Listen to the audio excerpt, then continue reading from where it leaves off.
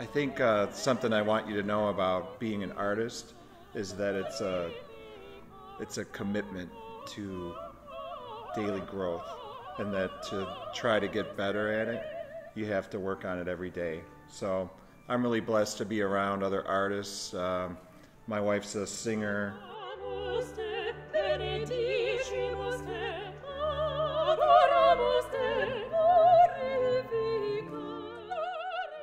I know when she is able to practice every day or study every day, she's better off for it. So to live with a professional artist means a lot to me, and she's a role model for me in that way. Wherever I go, I draw. I feel most comfortable when I'm drawing, so when I feel uncomfortable, you'll see me with a sketchbook.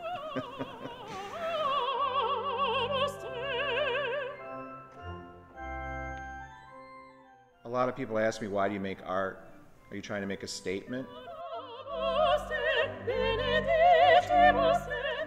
And I think yes, in a part I do want to make a statement about something, but really, I don't think I have a lot of answers, so I think I'm better asking questions.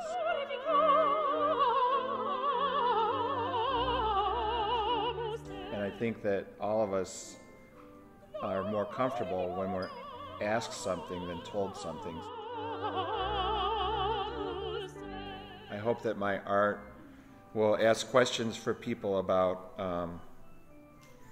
their life through my work, so we all have different answers, and that's good. And that's something I enjoy about art, is that there's room for all of the answers.